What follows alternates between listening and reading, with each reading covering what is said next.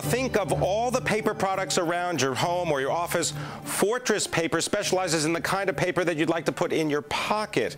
They make the paper that some money is printed on. Chad Wasilenkoff, he is the CEO of Fortress Paper, and he is our guest. Chad, good to have you with us. Thanks so much for coming in. Great to be here. Explain a little bit about, because everyone talks about Visa, MasterCard, and then we're all going electronic, but there's still a lot of paper money in the world, right? Absolutely.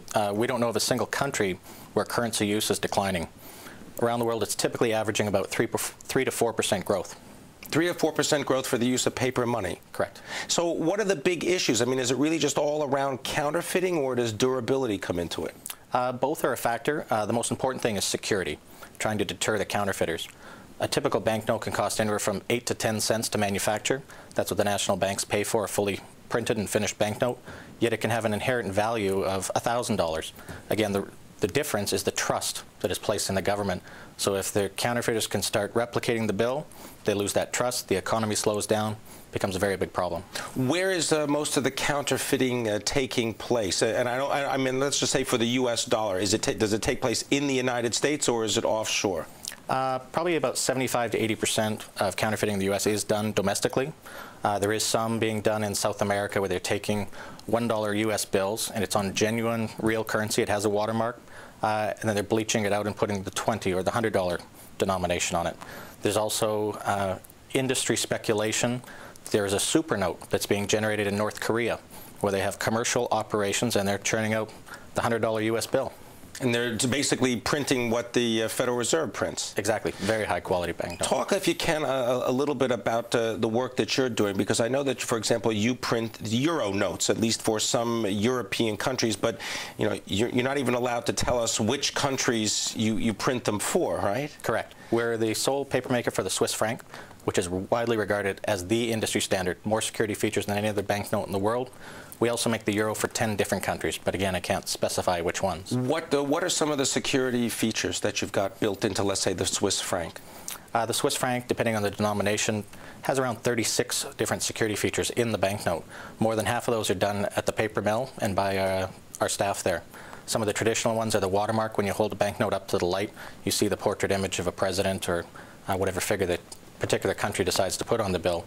We put the foils, we put the threads into the bill, and several other covert features that we're not able to discuss. All right, then if you can, discuss this, because I've got this in my hand now. You say this is something that's, in a way, a revolution, because it is a cotton paper base, but it's, well, you can see through it. It's transparent. Correct.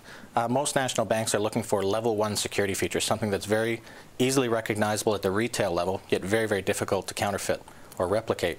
So it's taken 7 years to design and develop this new banknote substrate. It was done in partnership with the Swiss National Bank. What we've done is take 2 very, very thin sheets of banknote paper, all the same traditional features you would find in a banknote. Then we cut holes in it, and then right before we bond it together, we put a molten polymer layer in the middle. So this allows for transparent windows anywhere on the bill, and it more than doubles the durability of the bill. And the third feature is it improves the printability of the bill. So it has a lot of other sort of utilitarian aspects to it, not just the security. Absolutely. Talk, if you can, about the company, about Fortress Paper now, because you say that a lot of people are not interested. They don't think that maybe investing in a paper company is sexy. Yeah. You've got a paper mill. Start with the one in Germany. What are you doing there? Our mill in Germany, we make a specialized non-woven wallpaper. For the first time ever, you can now dry strip wallpaper. You never have to fight with taking it off in several little different pieces and parts. This is sort of revolutionizing the wallpaper industry, which is very mature and not growing overall. But within that, the non-woven sector is growing at about 15 to 20% per year. And we represent 50% of the global production of non-woven wallpaper because we're the lowest cost producer. All right, lowest cost producer when it comes to that in Germany and the German mill. What about in Switzerland? I know you've got a mill there. You're really ramping up capacity. Absolutely. Our Swiss mill has the opposite challenge. We have older equipment, less efficient equipment. We make 1 sheet of banknote at a time, with very large trim widths because of the change of the size of a banknote sheet. So because of that, we have about 40% waste, but we're still able to generate a profit. Our new machine, which comes online in about 12 or 13 months, will be a triple width machine, incredibly efficient. We'll be able to also reduce our employment requirements at the same time. Talk, if you can, about what's going on in this whole idea of paper sizes, because the United States, 1 paper size for the currency most other countries, they have different paper sizes, so you can actually tell what the denomination is without even looking at it. Why is that? It is country by country. They obviously choose their own requirements, different security features. One of those different security features being the different size of the banknote.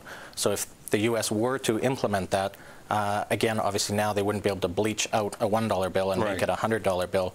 Poses a real challenge, though, in processing the banknotes and ATM machines and things like that. So there's a lot more to consider. All right. I want to thank you very much, Chad Wasilenkoff, coming in, the CEO of Fortress Paper, sharing really some insight into what's going on in the world of printing money.